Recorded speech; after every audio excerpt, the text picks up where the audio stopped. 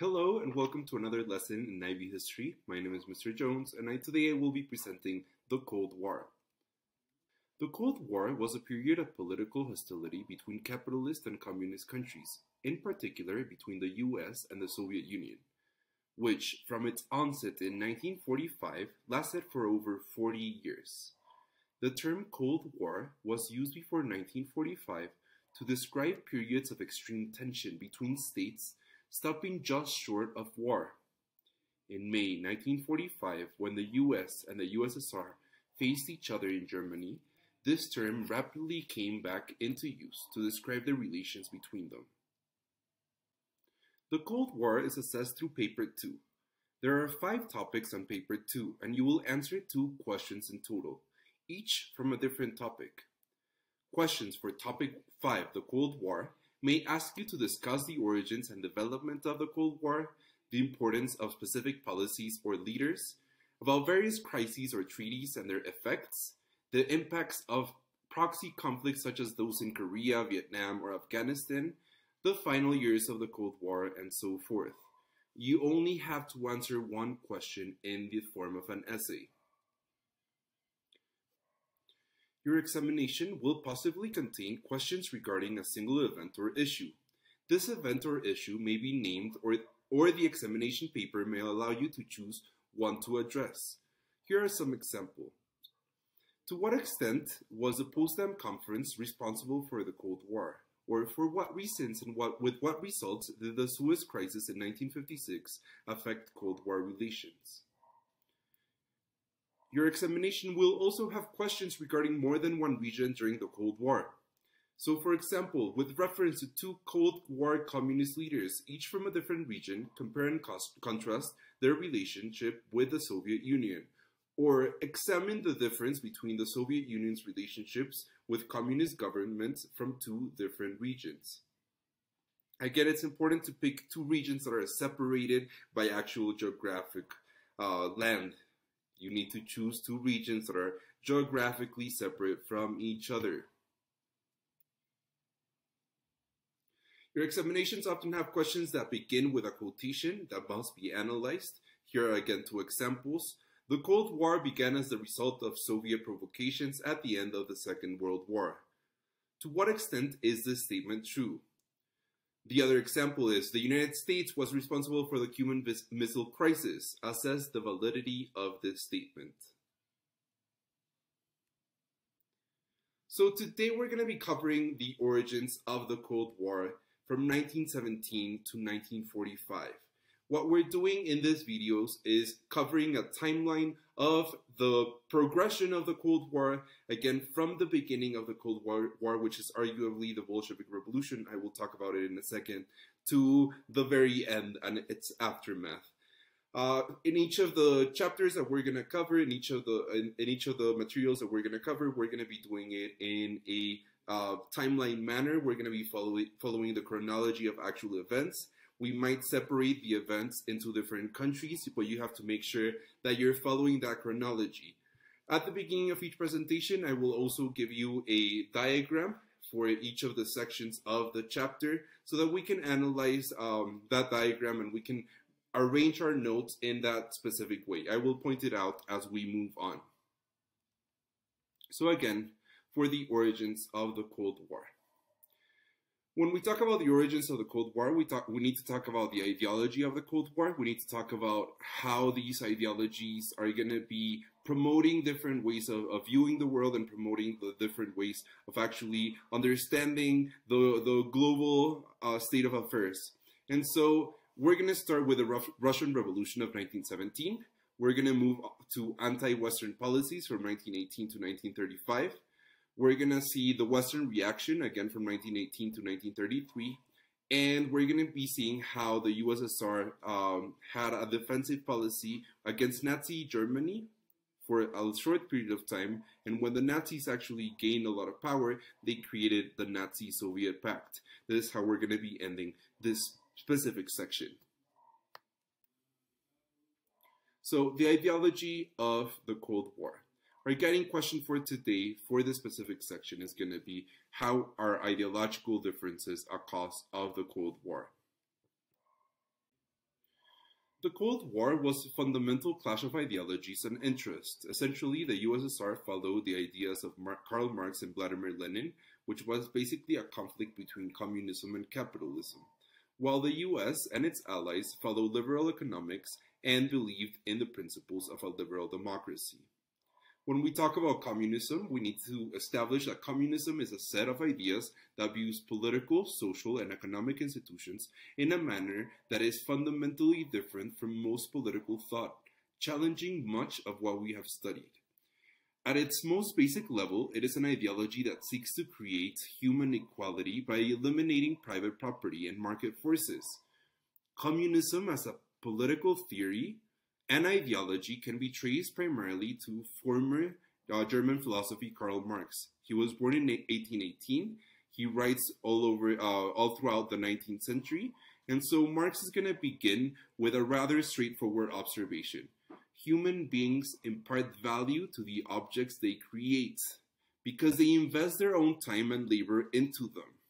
In other words, once human beings learned how to produce things of value, others found that they could gain these things at little cost to themselves simply by using coercion to acquire them. So this is going to be written in Das Kapital, and it's going to be established that the history of humanity is going to be a history of coercion between the people who want to control that property and the people who actually produce it. Marx believed that structures rather than people or ideas made history. Specifically, Marx spoke of human history and human relations as functions of what we term the base and the superstructure. The base is a system of economic production, including the level of technology, what we call the means of production, and the kind of class relations that exist as a result, the relations of production. So basically, the base is what we understand as reality. Resting on the base is a superstructure, which represents all human institutions, politics and the state, national identity and culture, religion and gender, and so on. Marx viewed this superstructure as a system of institutions created essentially to justify and perpetuate the existing order. We try to follow the status quo. And people consequently suffer from a false consciousness, meaning that they believe they understand the true nature of the world around them, but in reality they are deluded by the superstructure imposed by capitalism. A worker during the Industrial Revolution did not know better, even if he was coerced into working thousands of hours without sufficient pay and without any health insurance, and without any safety whatsoever in their jobs. Marx used this framework to understand historical development and to anticipate the future of capitalism. Marx concluded that human history developed in phases, each driven by a particular kind of exploitation. The phases went from the agrarian societies to feudalism, jumped to aristocracy, and the development of capitalism and defined the bourgeoisie, whose members sought to gain political power and to remain the economic and social order in a way that better fit capitalist ambition. The last phase, however, involved a revolution, led by the working class or the proletariat to establish a new infrastructure, one that is communist. This is termed a dictatorship of the proletariat. So before we move forward, we have to understand the work of Friedrich Hegel, who Marx read in order to write Das Kapital, and he understood as the way in which this historic trajectory of humanity is actually interpreted. We're going to have a thesis, an antithesis, and a synthesis. This is going to be a dialectical relationship between the actors involved in a given scenario. The thesis is the establishment. The thesis is what we know as normal. The thesis, in this case, is going to be capitalism. However, the antithesis is going to be all this wrongdoings that capitalism has brought with it, the poverty that people have to endure, all the wrong ships of industry. And the synthesis is going to be how we move towards a revolution and how we move towards a more communal relationship with each other in order to reach equality. So again, this thesis, antithesis, and synthesis is going to be serving to understand any sort of relationship out there. When we meet another person, this dialectic comes into play. We're going to have our understanding of ourselves, We're going to be trying to understand the other. And from that, there's going to be a synthesis, a relationship established. Either we're going to be learning from the other, or we're going to be noticing the difference from the other and making sure that we understand the power structures between them. So if I'm a teacher and you're a student, then there's going to be a dialectic between us where I'm going to have a little bit more power than you because, again, I'm the teacher and I have that role and I take that position. And therefore, the synthesis is going to be that relationship that unfolds. So Marx called this entire process dialectical materialism. Dialectic is a term he used to describe history as a struggle between the existing order, the thesis, or the bourgeoisie, and the challenges to that order, the antithesis, resulting in the historical change, the synthesis. Materialism simply refers to the fact that this tension is over material factors, specifically economic ones. Marx believed that revolutions inevitably result from this dialectical process, and we've seen those revolutions move so on and so forth throughout history. Two of the most notable followers of Marx's ideas were Vladimir Ilyich Ulyanov, much more commonly known as Lenin, and Mao Zedong. Lenin and Mao came to lead communist revolutions in Russia in 1917 and in China in 1949, respectively. Lenin in particular believed that the revolution could be carried out in less advanced countries if leaders constructed a vanguard of the proletariat, his term for a small revolutionary movement that could seize power on behalf of the people who may lack consciousness necessary to rise up. Now, moving on to the way that we control the communist parties. These are going to be, communist parties are going to be maintaining this control over society not only through repression and coercion, but also by carefully allocating power throughout the country's various political, social, and economic institutions. This is called a form of co-optation. So again, I'm going to repeat the term co-optation. This strategy can be seen clearly in the formation of a nomenclatura.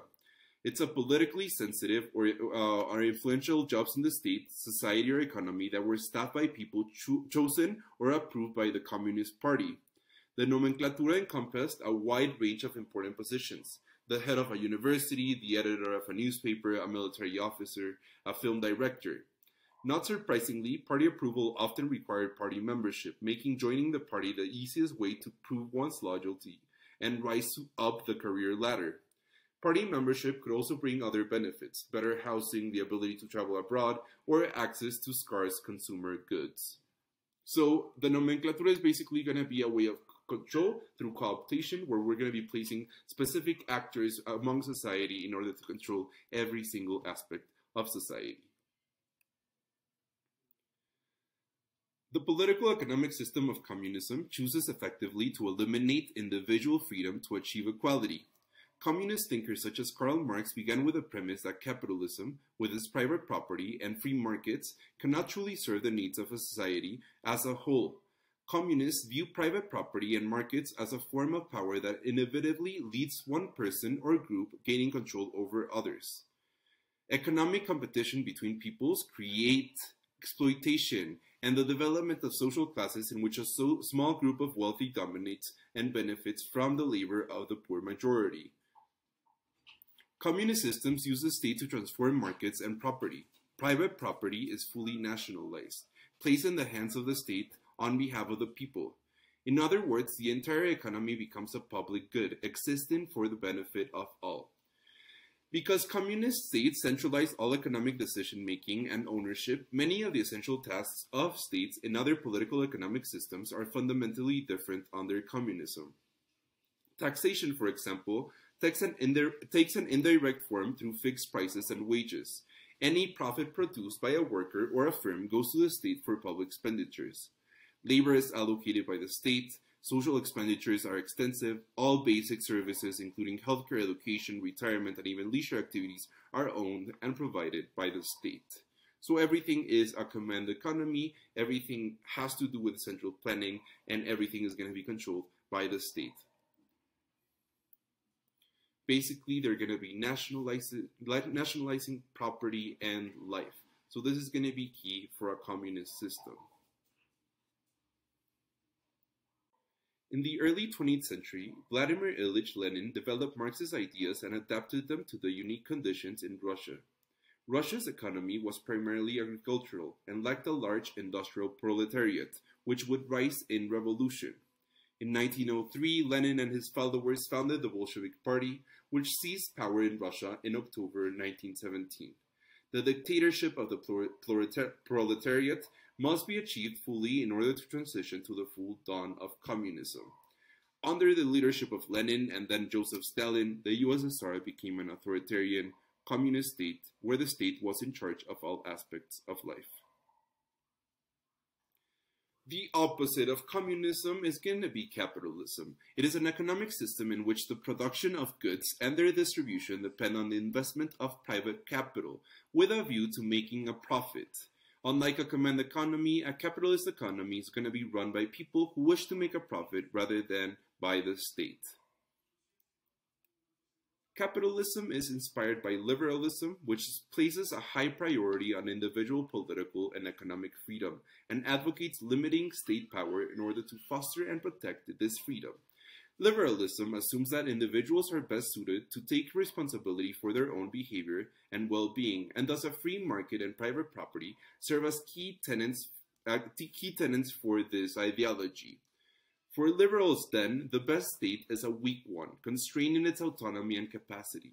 The liberal tenet of laissez-faire, French for let do, which holds that the economy should be allowed to do what it wishes, is going to be the epitome of this liberal ideology. Again, I'm going to repeat it. It's called laissez-faire, which basically means free trade. This is what we typically think of as capitalism, a system of private property and free markets, which is solely based on profit. Liberalism as a political economic system then is defined by its emphasis on individual freedoms over collective equality and on the power of markets over the state. So for the past 2 decades, social democracy and liberalism have appeared to be the only viable political economic systems, but even the countries using these systems have been undergoing further economic liberalization. Cutting taxes, reducing regulation, privatizing state-owned businesses and public goods, and expanding property rights. With the financialization of the economy, this has become a global trend. So this is the main difference between the liberal economy and a socialist economy in terms of ownership, equality, prices, efficiency, taxes, healthcare, disadvantages, and some advantages as well. Please take a screenshot of it if you need to.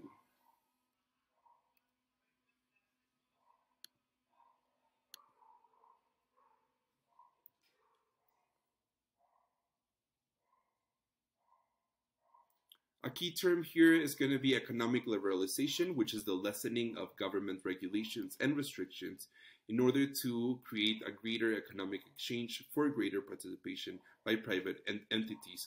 This is going to be key for the creation of those liberal democracies, where economic liberalization is going to be allowing for much more innovation, much bigger expenditure, and obviously much greater much more money in terms of allowing the state to flourish. However, it's going to be coming with its detriments as well.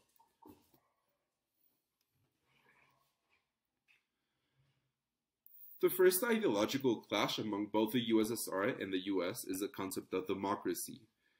The current definition of democracy follows the concept of a liberal democracy, a system of political and social and economic liberties supported by competition, participation, and contestation, such as voting. Liberals argue that despite this shortcoming, a high degree of freedom will produce the greatest amount of general prosperity for the majority. Arguably, while most Europe focused on parliamentary governments, which meant individual liberty and equal rule of law, the USSR believed in a form of representative government that would reach economic equality under the dictatorship of a proletariat. But at the end of the day, it wasn't the proletariat that actually ruled, but rather it was the state itself. A second point of clash is religion. A key belief in Marxism and Leninism was that it was not an all-powerful God who influenced the fate of mankind, but rather economic and material conditions.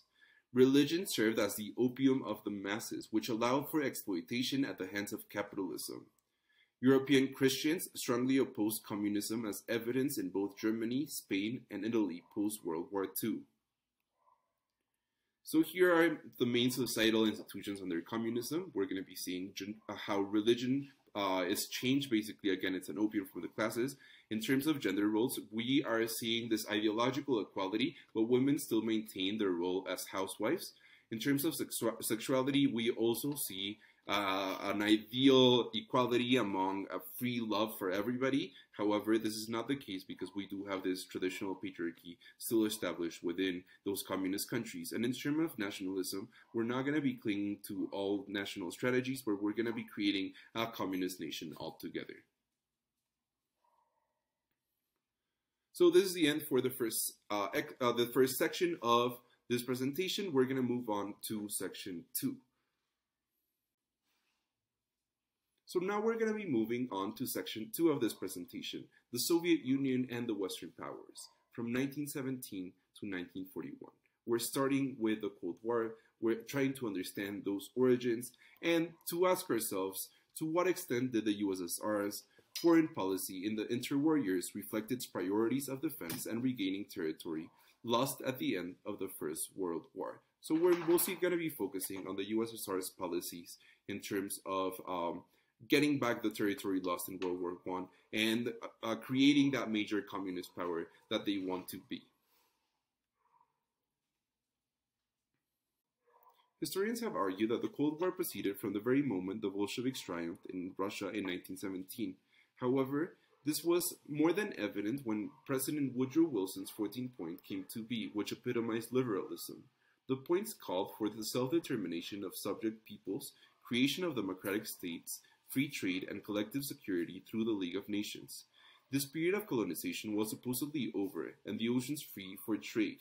However, the US Congress wasn't so keen on the idea, and the country entered a period of isolation until 1941. In the meantime, Lenin preached world revolution at the hands of the working class and nationalized all business, including those owned by foreigners.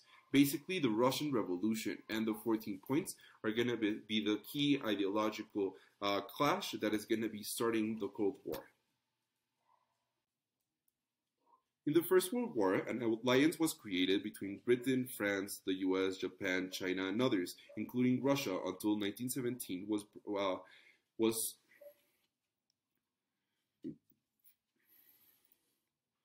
In the First World War, an alliance between Britain, France, and the US, which also included Japan, China, and Russia until 1917, was created.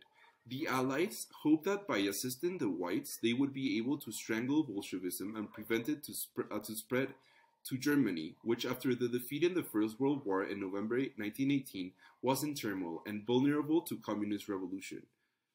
However, Allied intervention was ineffective, and in 1919, French and US troops withdrew, and British troops were withdrawn in 1920. Only Japan's troops remained until the end of the Civil War in 1922. Intervention in the USSR did inevitably fuel Soviet suspicion of Western power. At the Paris Peace Conference in 1919, British Foreign Minister Lord Curzon proposed that the frontier with Russia should be about 160 kilometers to the east of Warsaw, Poland's newly created capital. This demarcation became known as the Curzon Line. Poland, however, rejected this and exploited the chaos in Russia to seize as much territory as it could. In 1920, Poland launched an invasion of Ukraine, but by the end of the year, Bolshevik forces had pushed the Poles back to Warsaw. With the help of military supplies and advisors from France, Poland rallied and managed to inflict a decisive defeat on the Red Army, driving out the Red Army of much of the territory that Poland claimed. The struggle ceased in 1921 when Poland signed the Treaty of Riga with Russia and was awarded considerable areas of Ukraine and Belarus, in which Poles form only a minority of the population. The creation of Poland, Lithuania, Latvia, Estonia, and Finland helped further isolate Russia geographically and developed into a cordon sanitaire, a zone of states to prevent the spread of communism to the rest of Europe.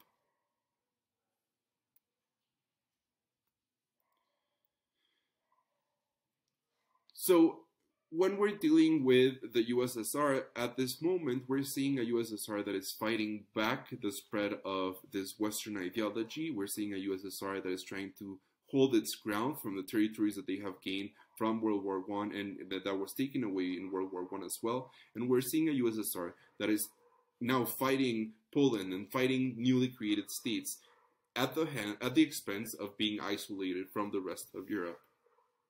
So this is going to be the Soviet foreign policy from 1922 to 1945. The consolidation of communist states was a priority for Lenin. The USSR supported subversive activities carried out by communist groups or sympathizers within the Western democracies and their colonies.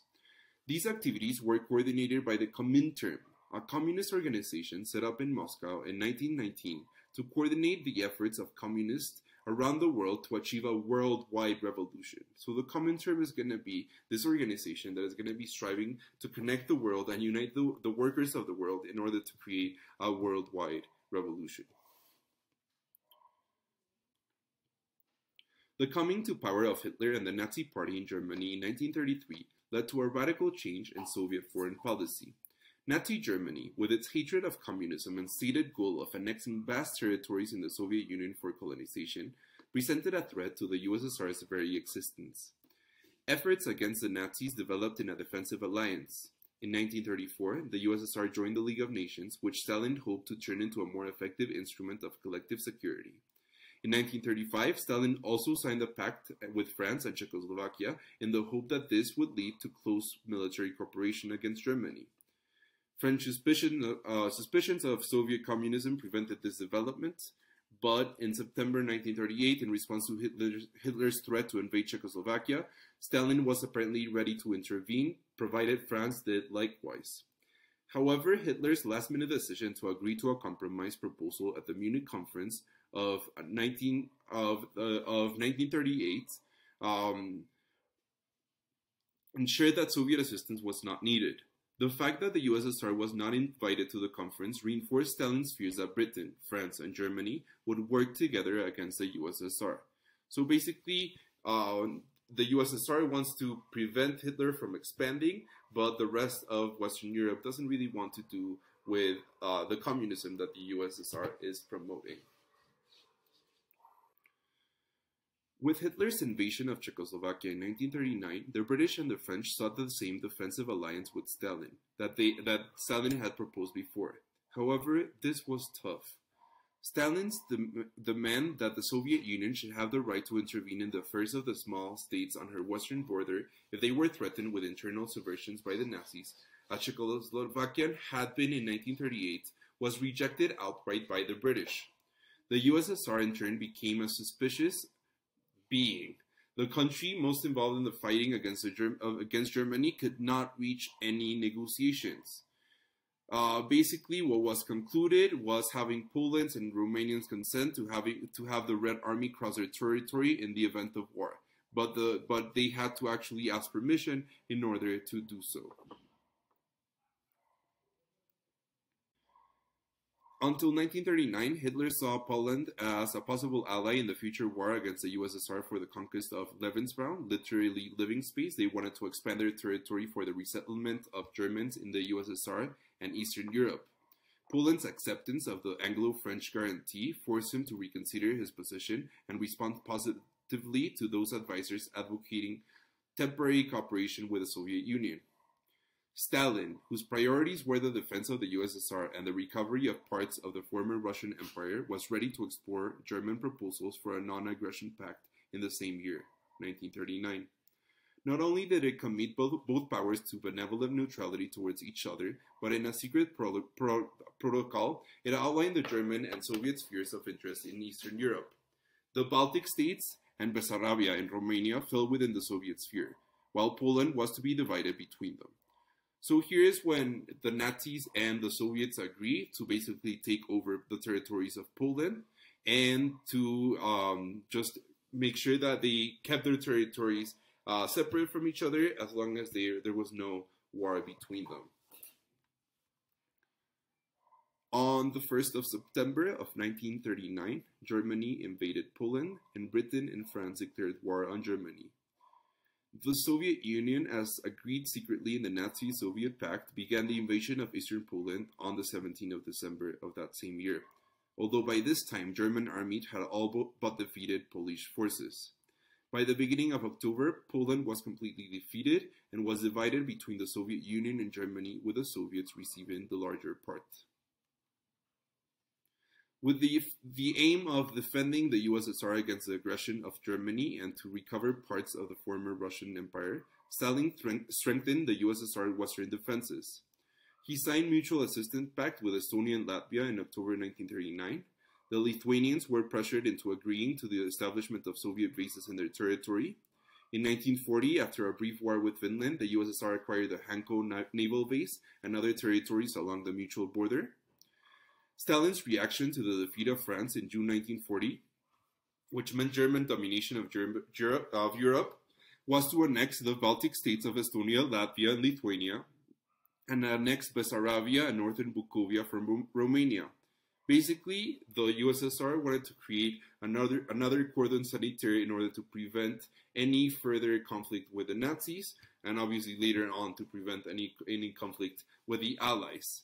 In June 1941, Germany invaded the Soviet Union, and the USSR became allies with Britain against Nazi Germany, soon to be joined by the US.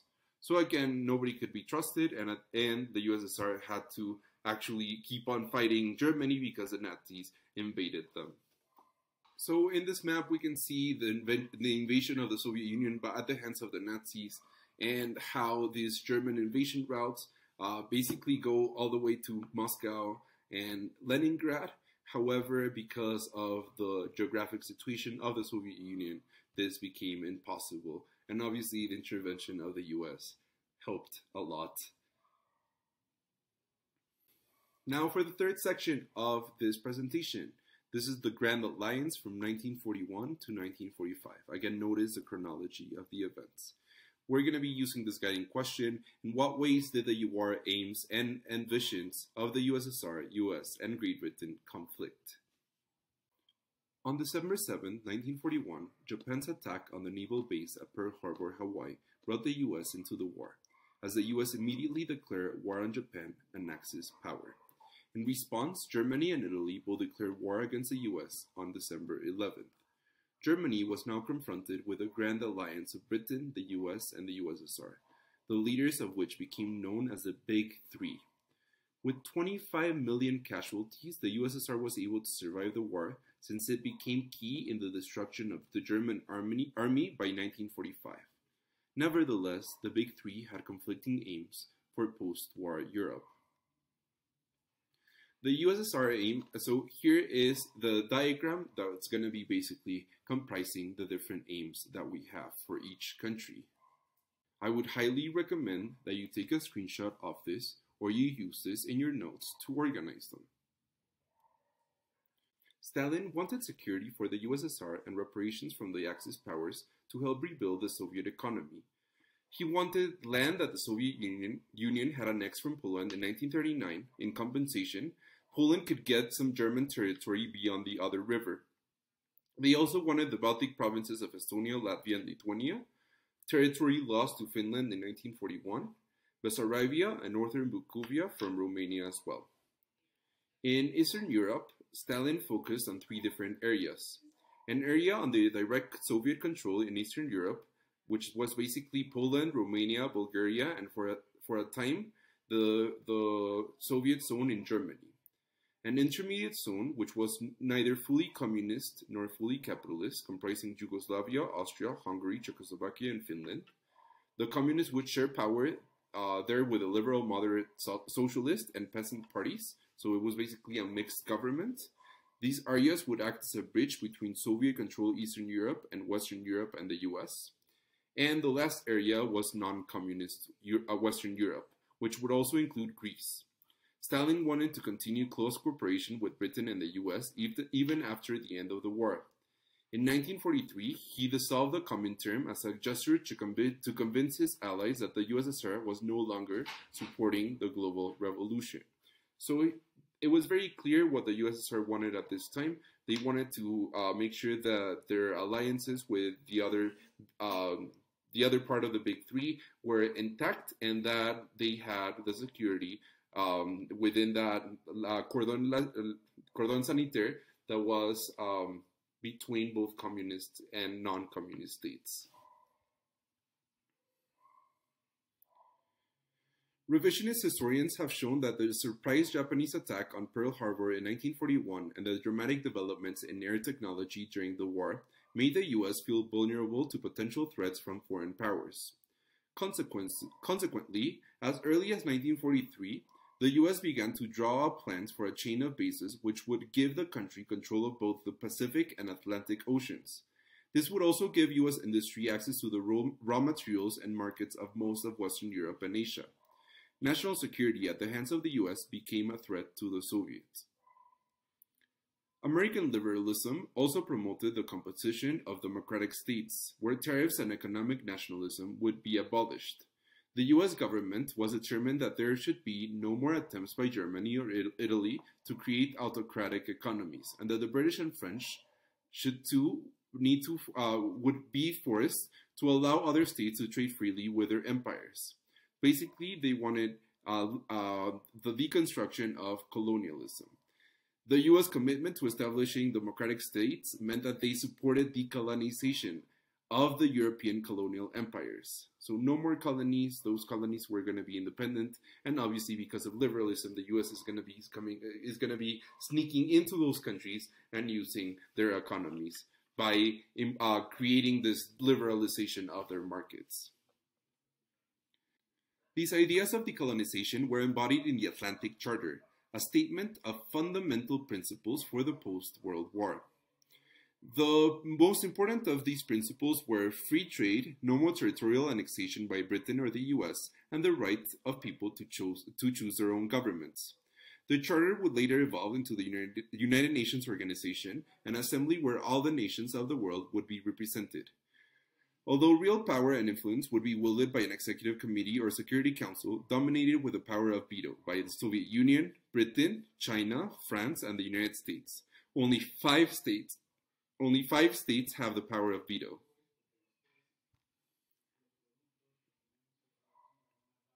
The British government's main aims in 1944 were to ensure the survival of Great Britain as an independent great power still in possession of its empire, and to remain on friendly terms with both the US and the USSR. They wanted to safeguard the Suez Canal in Egypt since it was the country's main route to India and the eastern oil markets, and to safeguard democracy in Warsaw, the capital of Poland. So finally, this big three are going to be coming together to actually decide on the state of affairs of the world after 1943. We're going to start with the Foreign Ministers' Conference in Moscow. So again, in October 1943, the foreign ministers of the US, USSR, and Britain met in Moscow, the Soviet Union's capital, in an effort to reconcile the conflicting ambitions of their states. They agreed to establish the European Advisory Commission to finalize plans for their post-war Allied occupation of Germany.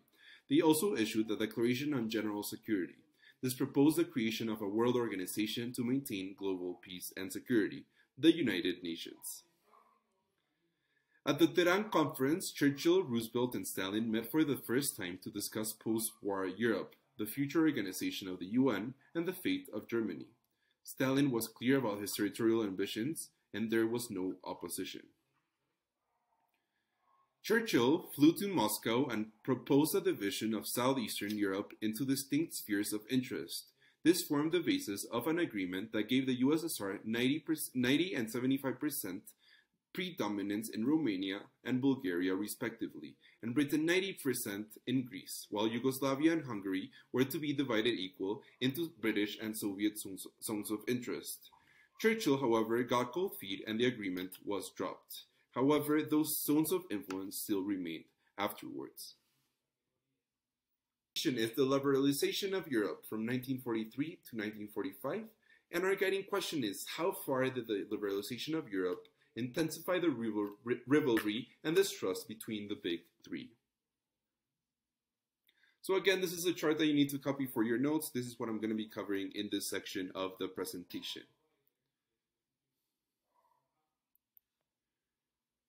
The liberalization of Eastern Europe by the Soviet Army and Western Europe by predominantly Anglo-American forces in 1944 and 1945 created the context for the Cold War in Europe. It was indeed in Europe where the Cold War both started and ended. So we're first going to be focusing on Eastern Europe from 1944 to 1945. Bulgaria, Finland, Italy, Hungary, and Romania were Axis states. Although they were allowed to allow their own governments after their occupation by the Allied powers, real power rested with the Allied Control Commissions, or ACCs. The first Allied Control Commission was established in southern Italy in 1943 by Britain and the US after the collapse of the fascist government there. As the USSR had no troops in Italy, it was not represented on the first ACC. Soviet officials dominated the ACCs in Romania, Bulgaria, Finland, and Hungary. In this respect, Soviet policy was a mirror image of Anglo-American policy in Italy. Governments in exiles and partisan groups were also key in this conflicting power. In the states actually occupied by the Germans and Italians in Eastern and Southern Europe, such as Poland, Czechoslovakia, Greece, and Yugoslavia, governments in exiles were established in London during the war. They were made up of mainly politicians who had managed to escape the German occupation, yet being in London, they lost control of the partisan groups fighting in the occupied territories. Except Poland, communist partisan groups emerged as the strongest local forces, and their leaders were not ready to take orders from their governments in exile. These partisan groups were sometimes substituted by Stalin himself. So again, many of these countries are going to be in exile. Most of the monarchies in Europe at the time were sent to England to take cover basically from all the turmoil in their countries. And ultimately, those partisan groups are going to be the true power within the territory of those countries. In the liberated territories, Stalin advised the local communist parties to form popular fronts or alliances with the liberal, socialist, and peasant parties. So basically, the USSR is going to be intervening in pretty much every single state that has a democracy by creating a communist party within it. So we are basically going to cover how the USSR intervened in Eastern Europe in a country-to-country basis. Stalin was determined not only to regain the territories that fell into the Soviet sphere of interest as a result of the Nazi-Soviet pact, but also to ensure that there was a pro-Soviet government in Poland. In effect, this meant forcibly establishing a communist dictatorship, as the majority of Poles were strongly anti-Soviet and anti-communist. In Tehran, Britain and the US had agreed to the Soviet annexation of Poland up to the Kherson Line.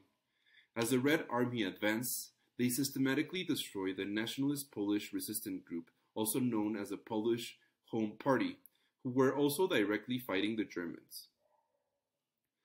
Stalin fatally undermined the authority of the Polish government in exile in London by establishing the Committee of National Liberation, based in Lublin in Poland, which became known as the Lublin Committee.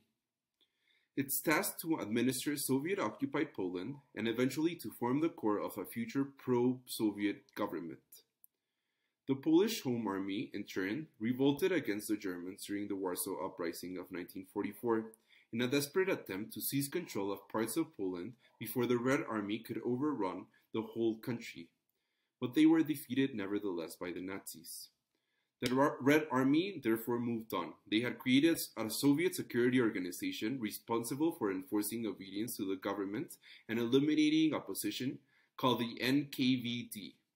They were to shoot and imprison all participants of the Home Army and eliminate any opposition. In January 1945, the USSR formally recognized the communist-dominated Committee for Liberal National Liberation as a provisional government of Poland. Britain and the US, although they still supported Poland's government in exile in London, played down the significance of this in the interest of the unity of the Grand Alliance. So at the end of the day, even though the Big Three had an alliance, and even though Poland was still a key state in Europe in terms of its democracy and liberalization, it fell to the Red Army. On August 20th, 1944, the Soviets launched a major offensive to drive the German army out of the Balkans. The immediate consequence of this brought about the collapse of the pro-German regimes in both Romania and Bulgaria. Both states would protect the southwest border of the USSR. Soviet control of Romania would allow access to Yugoslavia and Central Europe and enable it to strengthen its strategic position in the Black Sea. Control of Bulgaria also meant access to Greece and Turkey. The Soviet Union was also determined to re-annex the Romanian territories of Bessarabia and northern Bukovina, which it had occupied in 1940 and attacked in 1944. Romania's king deposed the pro-German government on August 23rd. The king hoped, like Italy, that Romania would be allowed to negotiate a ceasefire with the Western Allies and then form a new government in which communists would only be a minority. Britain and the US played dumb yet again for the sake of the Grand Alliance. The king had no alternative but to negotiate an armistice on September 12th with the Soviets who now occupied the country. While an Allied Control Commission had been established with the help of the Red Army, Romanian communists orchestrated a coup which led to the creation of the pro-Soviet communist-dominated National Democratic Front government.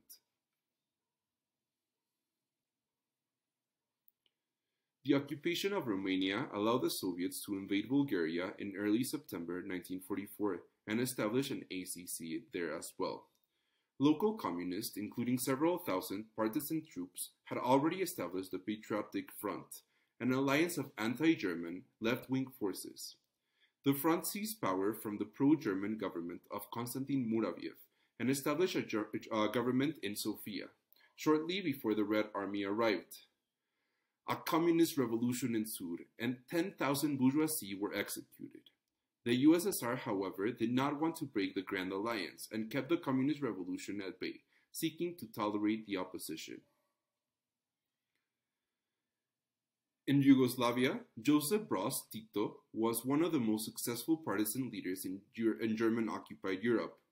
As a communist, he looked to the USSR as a model for the state he wished to create in Yugoslavia, but his very independence and self-confidence caused Stalin considerable problems. Tito was anti-German and against non-communist Serbs and Croat nationalists, and thus he gained support of Britain due to his effectiveness against the Nazis. Nonetheless, his partisans formed communist-dominated committees which took their orders from him rather than the Yugoslav government in exile in London. He was therefore successful in taking over Yugoslavia and Albania. Tito's ambition led him to impose a plan to create a federation with Bulgaria, which Stalin shut down. He needed Tito as an ally, but not that much. Instead, Stalin coerced Tito into following the USSR foreign policy. However, Tito was like Stalin's bad child. The communist-controlled People's Liberation Army, or ELAS, emerged in Greece as the most effective resistance force and fought Germans and non-communist guerrilla groups. By 1944, ELAS was able to launch a communist takeover of Greece. Yet, as Greece was an area regarded by the USSR as still being under the British sphere of influence, Stalin urged ELAS to join a moderate coalition government with non-communist parties. When Tito encouraged a communist revolution later on, Stalin sided with Churchill and raised no objection to communist defeat. Stalin, wanting to keep alive the possibility of cooperation with non-communist parties in order to protect Soviet interests, local communist parties were consequently ordered to enter into a democratic coalition government in both Hungary and Czechoslovakia, and to work with these to consolidate their position for both countries.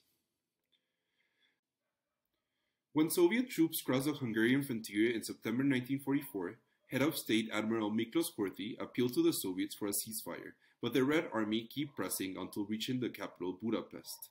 In the Soviet occupied section of the country, the Hungarian Communist Party was initially too weak to play a dominant role in politics, and it therefore had little option but to cooperate with the Socialist Party, the Smallholders Party, a Peasants' Party, and other parties altogether. When elections took place in 1945, the Communist Party only got 17% of votes, but were given 3 key posts in the provisional government. Stalin would take Hungary's reparations since they had been German allies.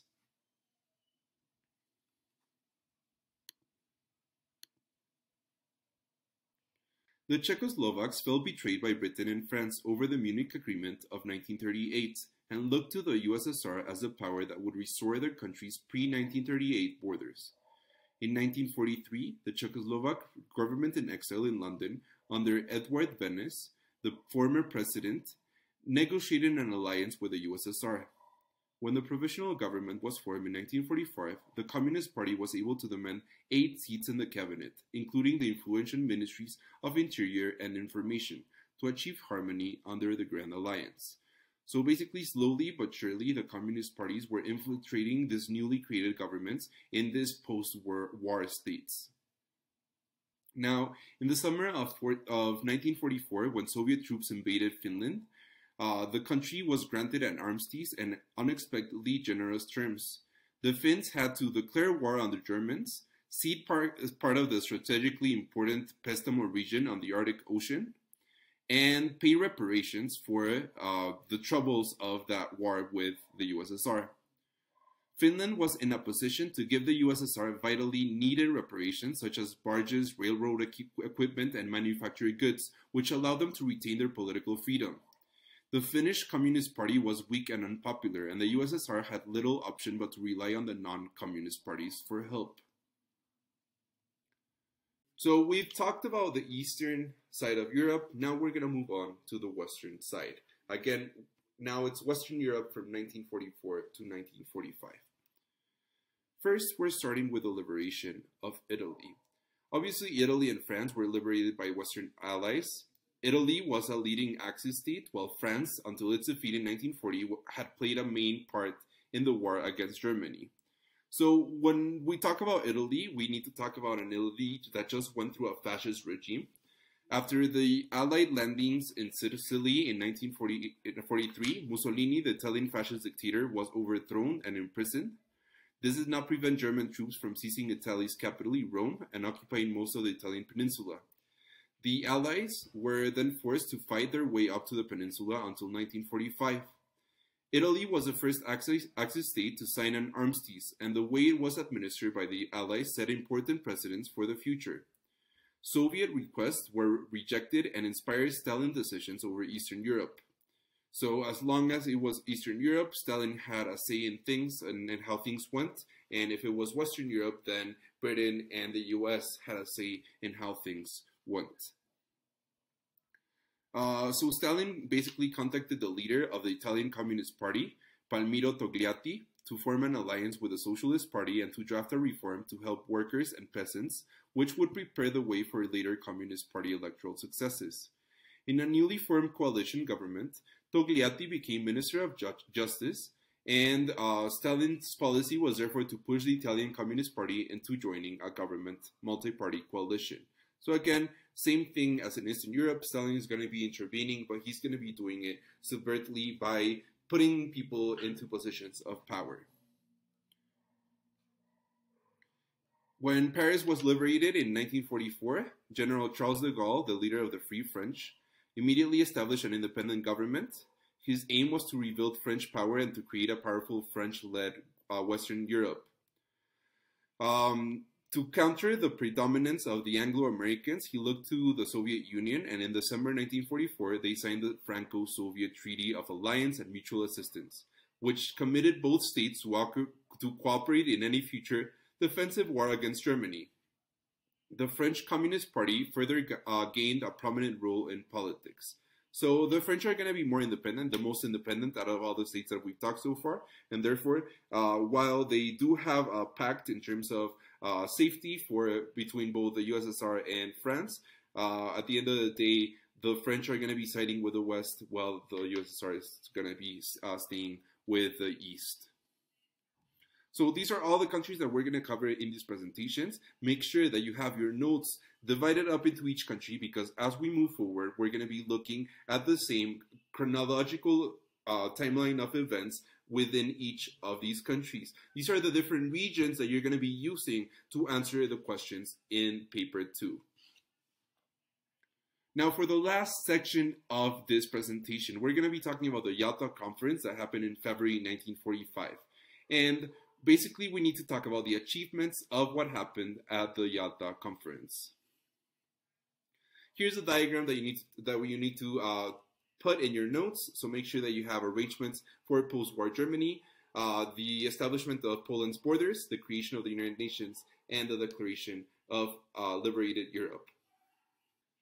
The Yalta Conference, attended by Stalin, Roosevelt, and Churchill, was the last of the wartime conferences and the first of the post-war summits. To finalize the occupation of Germany, each power was allotted its own zone, including a section of Berlin, which was placed under four-power control. The United Nations also came into being. Issues with Poland arose from the ambiguous terms established in Yalta. They confirmed that Poland's eastern border would run along the Curzon line.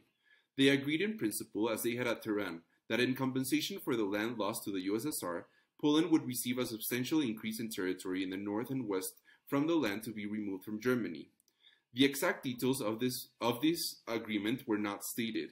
The decision was also taken to reorganize the provisional government by including democratic politicians from both Poland and the London government in exile. Elections would be held as soon as possible. Stalin therefore took advantage of this and manipulated the situation. The exact amount of land given to the Polish was not fixed, and the definition of democracy was up in the air. Obviously, democracy for the Russians is going to be different than democracy for Western Europe. To underpin the right of the liberated states to determine their own governments, Roosevelt persuaded Stalin and Churchill at Yalta to agree to the Declaration on Liberated Europe, which committed the three governments to carry out emergency measures to assist the liberated states and to encourage democratic governments. This is an excerpt from the declaration itself. Let me read it to you. The three governments will jointly assist the people in any liberated state or former Axis satellite state in Europe where in their judgment conditions require, to establish conditions of internal peace, to carry out emergency measures for the relief of distressed people, to form interim governmental authorities broadly representative of all democratic elements in the population and pledge to the earliest possible establishment through free election of government responsive to the will of the people, and to facilitate where necessary the holdings of such elections. So even with this declaration, the definition of democracy is up in the air, the definition of free elections is up in the air, and the definition of will of the people is up in the air for both the USSR and the rest of the world. In the final weeks of the war, British and US forces raced to Trieste, Italy, in an attempt to stop Yugoslav forces seizing the port, while the British Army in northern Germany crossed the river Elbe to prevent Soviets from occupying Denmark. Both half of Berlin and Prague fell for Soviet troops. However, this marked the end of the Second World War. So here's our bibliography. Thank you so much to David Williamson for his book on the Cold War, and we recognize the authors of all visual or auditory content that is included in this presentation. Again, thanks for listening, and I hope to see you soon.